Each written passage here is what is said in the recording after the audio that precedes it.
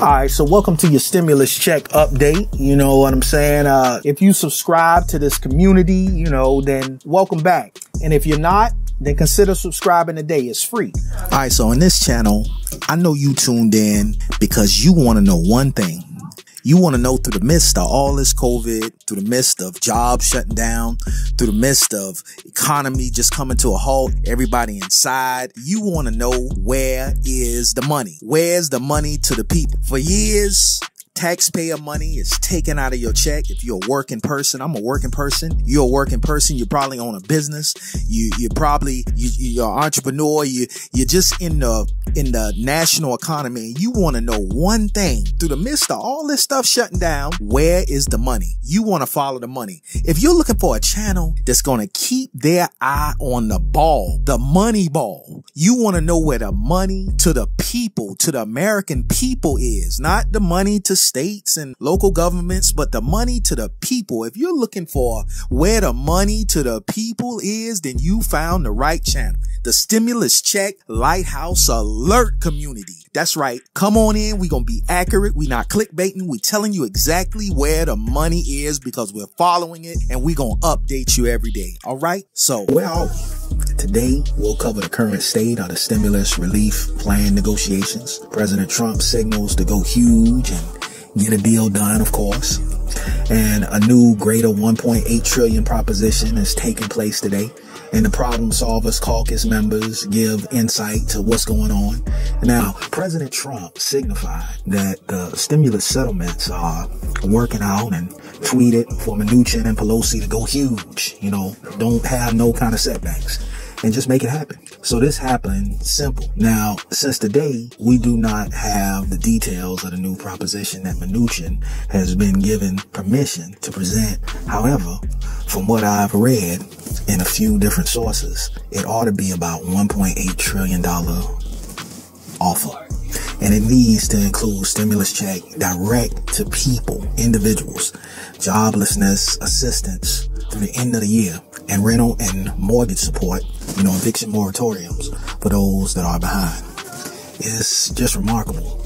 I'm so ecstatic to see that the White House and the Republican side have actually shown up with an offer that's being put toward Nancy Pelosi. Now, the new greater numbers came after President Trump had a call with the leading Republican leaders, telling them to make a bigger offer. Now, remember, this begun at a $1 trillion offer. Then it went to $1.5 trillion, then $1.6 trillion. And now they have actually gone up another $200 billion to $1.8 trillion. This ought to capture some attention, and I'm hoping it will get this thing done because, as a lot of you guys are saying, and a lot of you guys understand, this thing must have been done back at the end of July. It should have been done. And now we've practically here now past the middle of October. Larry Kudlow, who remains in the White House cabinet, stated on an interview this morning or last week that President Trump has allowed to advance a modified offer by Steve Mnuchin and that he is ready to do a deal. Now, Larry Kudlow has actually seemed more positive about a stimulus deal than I have actually seen him look in numerous weeks to pass. He just seemed to beat up like nothing was going to happen, like he tried to drum it up. But today he seemed extremely positive about the deal and what will be inside the offer. So it was great to see him have some optimism. So it looks like the stars are beginning to align to get this next stimulus plan done before the election. That's what we're hoping for, that it gets done before the election. Now, I was starting to worry that we wouldn't see anything because of different things that I was reading in, different articles online. But as of today, things seem to be heading in a direction that seems like things are going to get done and cash out to people. People going to get cash. Now, I do need to advance something here or put something out that I view as a potential obstacle.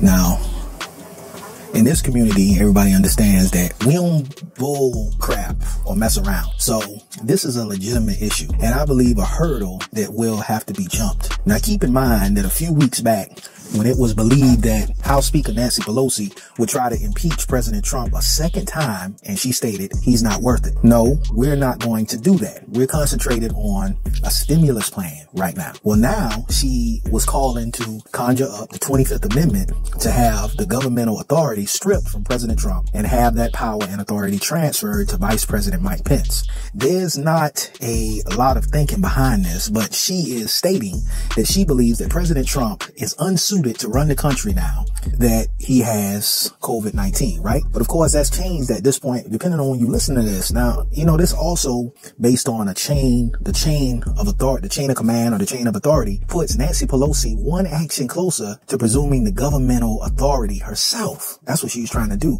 Now, there would be some skin in the game for what she's attempting to do. However, again,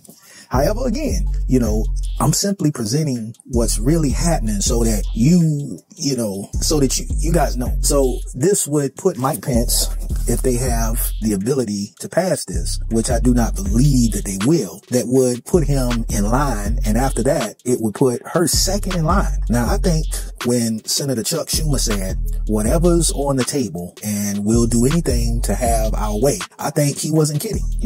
It appears like now they're stating we're not going to impeach him, of course, right? That's what they're stating right now.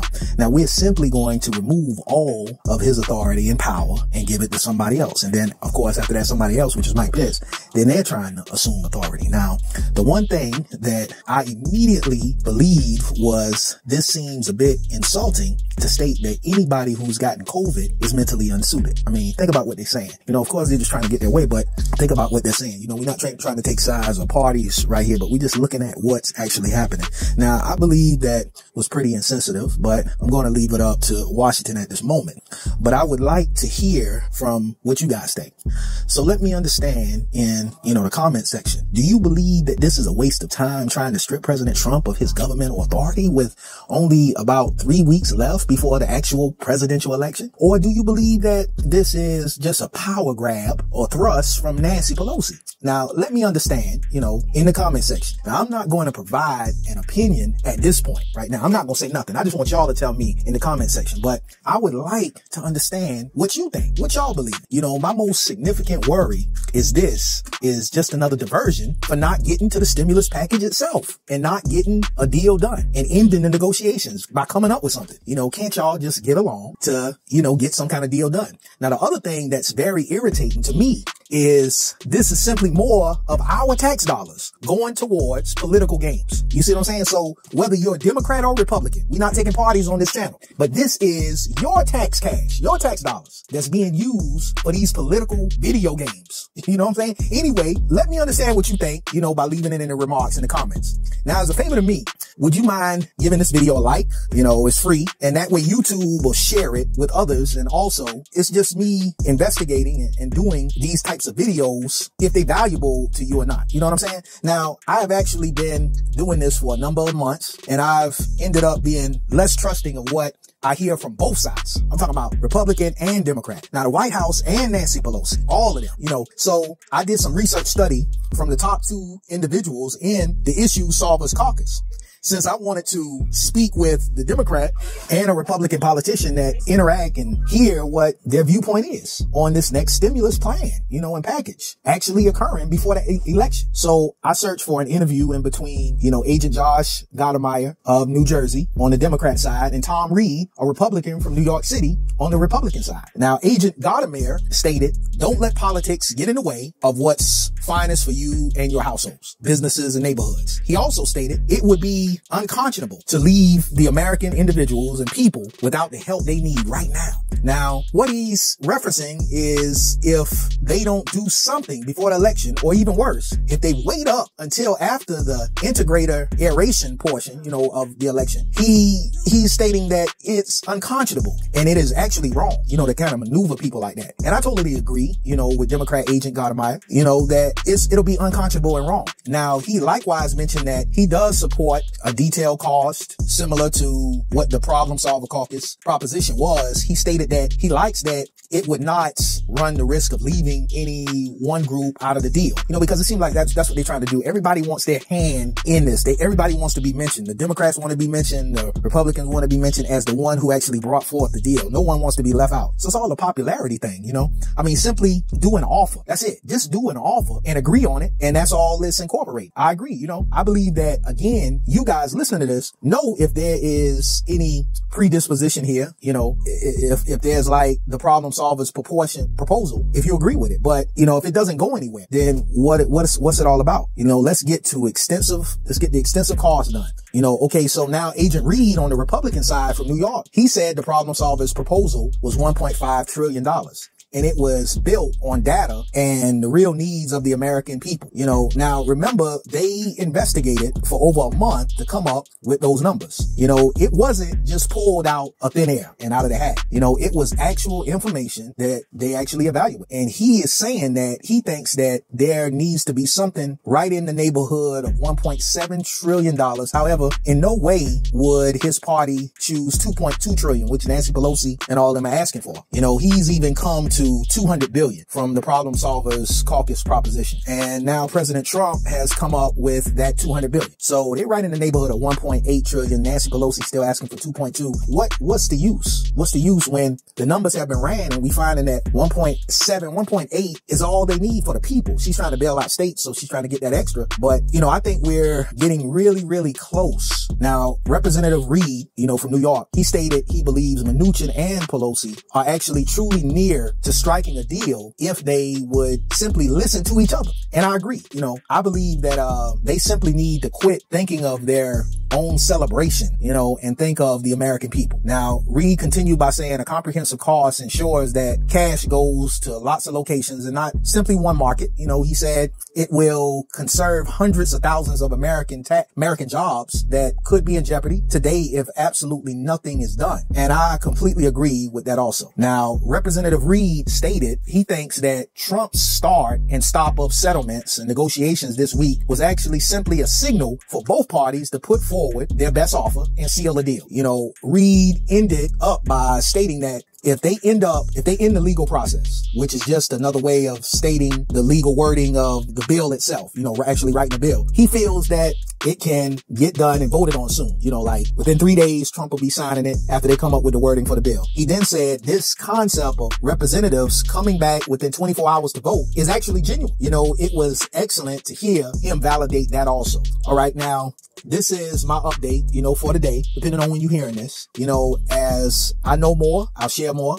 I'm not exactly sure if I'll come on, all the way up through next weekend because I'm looking forward to this thing being done. We'll see.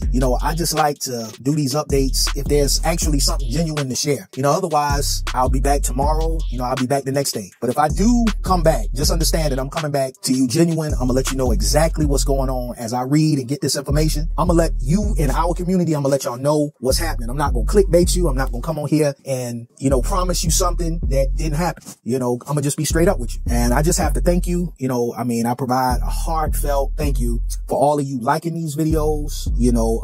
I put a great deal of effort and time into getting these videos done. And it's my absolute satisfaction to do the research for you because I know like y'all, a lot of y'all just tired of, especially when you see these videos talking about, hey, deal done. And then you get into the video and they sitting talking about, man, the deal wasn't done. So I know a lot of you are tired of that and you just want to hear that actual genuine update on what's happening. I truly value y'all in my community. Support me as I do these updates and as I share, all these money ideas and what's happening, or attempt to simply keep the environment, positive. What you're thinking right now, just trying to come and give you some positive updates, but I'm gonna be true with it. If it's not positive, I'm gonna tell you the truth. But if it's positive, I just want you to keep your head up and keep your attitude, in check during these difficult times. It's been a wait. Finally, I just want to remind you that y'all in my community, y'all winners. You know what I'm saying? Please don't ever forget that. No matter what the country going through, just know that y'all winners. And I appreciate y'all being in our community. This is our community. You know what I'm saying? And I'll see you on the next video.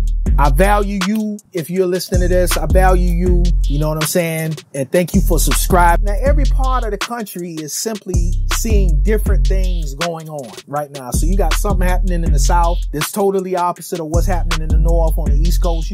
How y'all going? You know what I'm saying? Leave in the comments what your city's doing, you know, what your state's doing. You know, anyhow, you know, I wish to remind you that if you're listening to this, man, no matter what's happening in your state, you know, and no matter what's happening in the country, no matter, you know, all these political parties, you know, fighting and bickering, you know what I'm saying? We looking like, man, can't y'all just get together, just come together and just do a deal? Forget whatever. I know you're looking at that, but I just want you to know, man, that you're a winner. You know what I'm saying? Woman, you're a winner. If you listen to this, you know, ensure to take a look at, you know what I'm saying, the newest video that I released the other day, you know what I'm saying? And, you know, I was talking about the book, Think and Grow Rich, you know, and how it affected, you know, my life, how it helped me view some things to just know that I'm a winner. You know what I'm saying? Throughout some of the hardest times, financial times, you know, it was a book that kind of showed me how to just continue.